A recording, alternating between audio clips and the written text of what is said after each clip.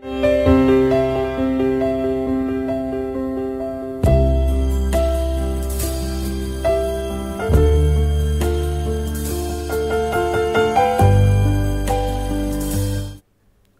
now talk about design for testability techniques. Well, design for testability generally says some design principles of guidelines that makes the problem of testing easier. There are many such methods and techniques available, but here in this lecture we shall be concentrating on one of the most widely used and popular techniques, which is targeted towards the testing of sequential circuits, which inherently is very difficult. So, the title of our lecture here is Design for Testability. Okay. Let us try to understand why we need this.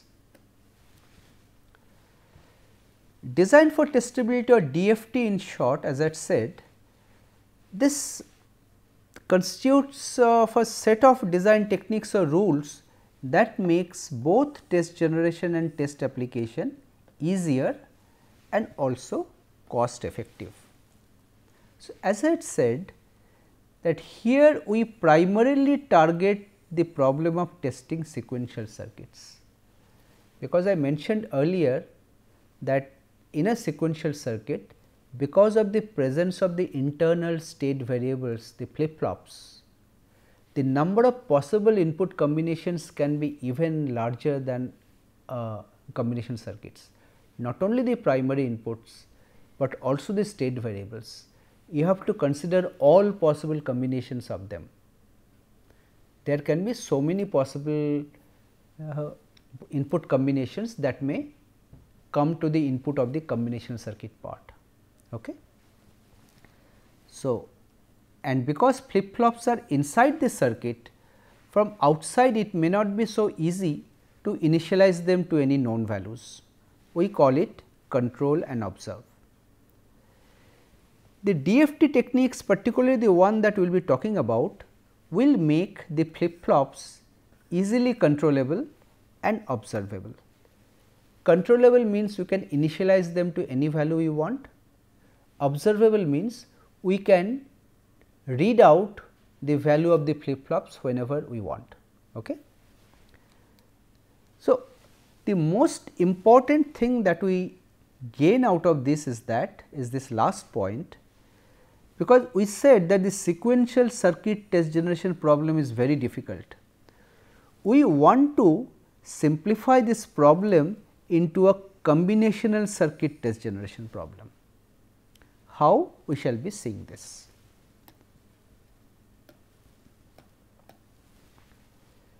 So, we look at the standard model of a synchronous sequential circuit, where there is a combination circuit part and the state variables in terms of the flip flops, which are fed by a clock, present state and the primary inputs feed to the combination logic, which generates the primary output and the next state.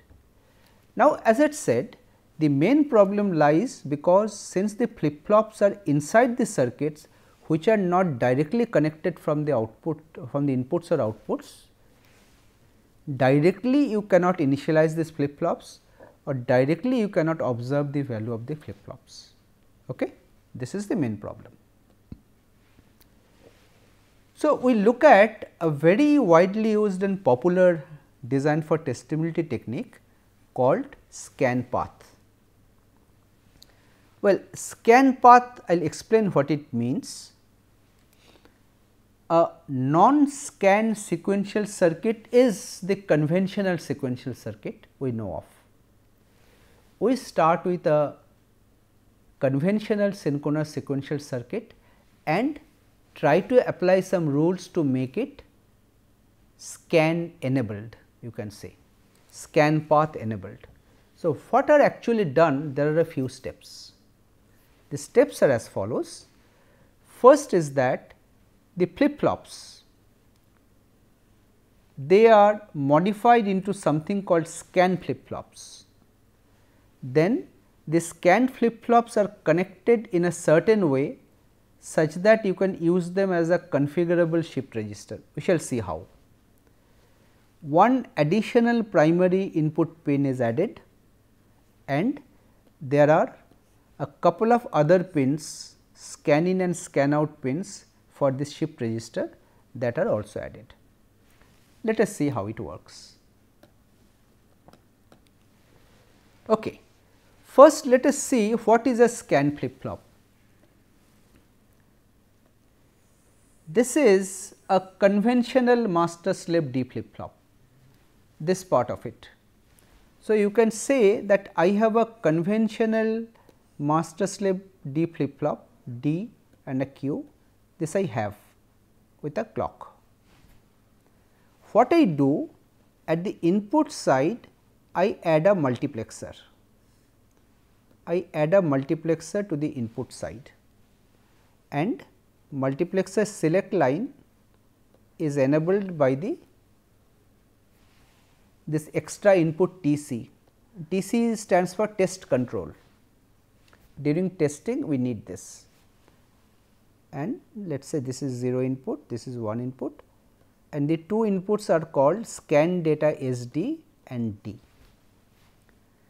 So, a conventional flip flop along with a multiplexer, this is called a scan flip flop, right. Scan flip flop is nothing but I am adding a 2 to 1 multiplexer at the beginning of a normal master slave flip flop, right. So, in the normal mode TC is set to 1 when D goes inside. In the test mode when TC is 0, it is not the D input, but SD goes inside. This is the only change, right. Earlier the normal master slave flip flop required 10 gates, but because of this additional thing we need 4 additional gates, it becomes 14, just remember this.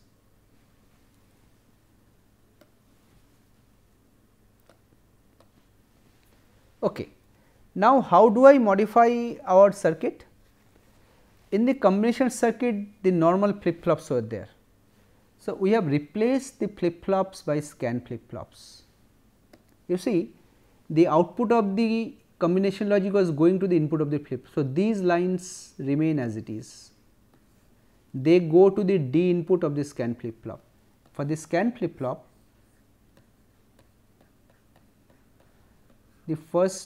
the upper input is D, the middle input is the test control, the middle input is TC and the lower input is the scan data, right. And the output of the flip flop we feed back to the input of the combination circuit as usual, okay, they are coming. But some additional circuitry we have added. How we have added? We have added another scan in input. This scan in goes to the SD of the first flip flop.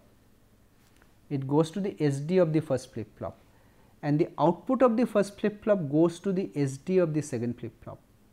This goes to the SD of the third one, and the output of the last flip flop also is brought out, and it is called scan out, one extra output pin. So, what we are actually doing here in this circuit? Just think, if TC equal to 1, this is the normal mode of operation. So, the combination output goes in, D goes in and the output goes back, the normal circuit operation. But when TC equal to 0, the lower input of the scan flip flop are selected. So, it becomes like a shift register, you see, it becomes a shift register. So, once it becomes a shift register, you have 3 stages of a shift register, okay. They are connected like this. So, you have this scan in input connected here and you have this scan out connected here. So, whatever input you want to initialize in the flip flop, you can shift through this scan in input, and whatever data is coming out you can observe through this scan out pin. This is the basic idea. Okay. just by adding these additional pins, you can easily control the flip flops, you can easily observe the value of the flip flops. Okay. Now, another thing you see, now that we have a mechanism to completely control the flip flops, this means not only the primary inputs, I can apply any value I want here also, because I can initialize the flip flop. Similarly, on the output side, I can observe not only the primary outputs, but also I can observe these. How? I can store them in the flip flops, then I can shift them out. Which means, now my test pattern generation, I can ignore the flip flops. I can look at the combinational circuit as if all the inputs I can apply directly, all the outputs I can observe directly. So, I do not need a sequential circuit test generator. I need only a combinational circuit test generator, where all the inputs I can apply, all the outputs I can observe. This is what is the big advantage that we gain here. So, now the question is, how are the test vectors applied? Now, the test generator, you see, just go back to the previous diagram once more, the PI and the present state, okay, and PO and the next state. PI and the present state are the inputs, PO and the next state are the outputs. So, the test generator will be generating the data where these will be the inputs of the combination circuit and these will be the outputs of the combination circuit. So, let us say symbolically, I am just giving an example. Suppose the test generator has generated some inputs I1, S1, I2, S2, I3, S3, and the expected output values are O1, N1, O2, N2, O3, N3.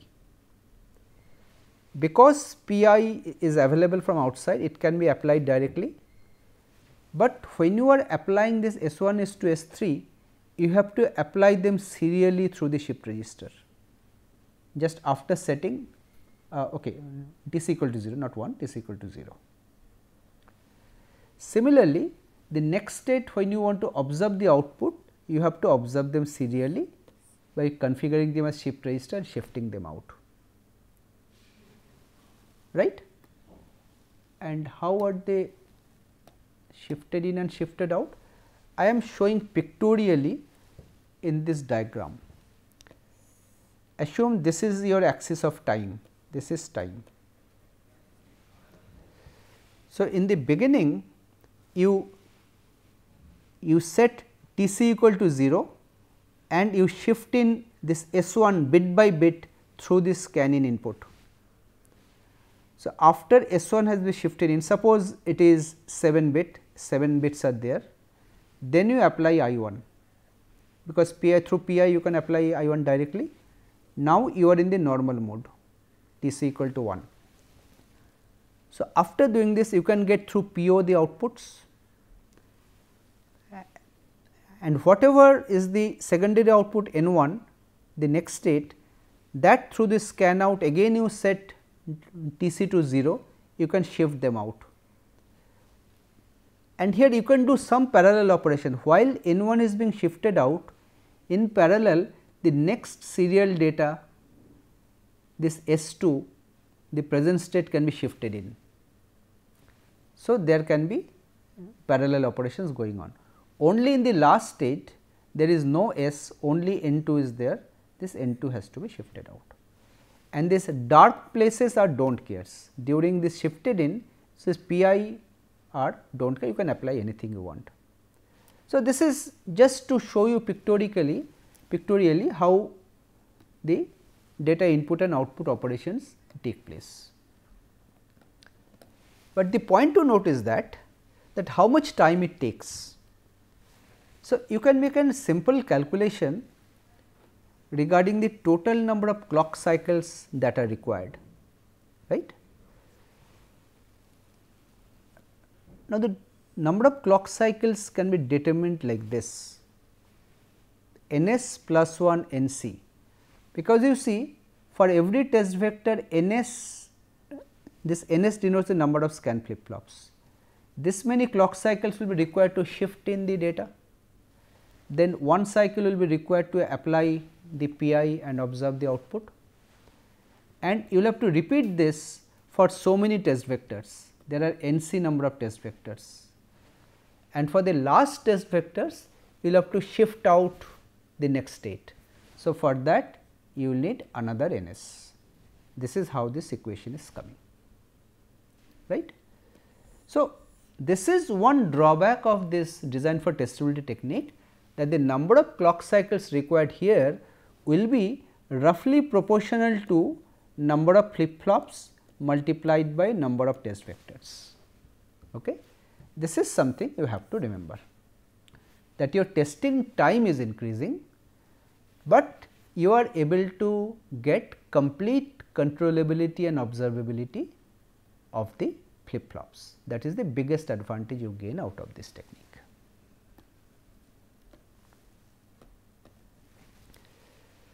So, a very specific example, 3 input, 2 outputs and 3 state variables. So, you can just apply the, suppose these are the tests which are generated by the test generator, these are the inputs and these are the expected outputs,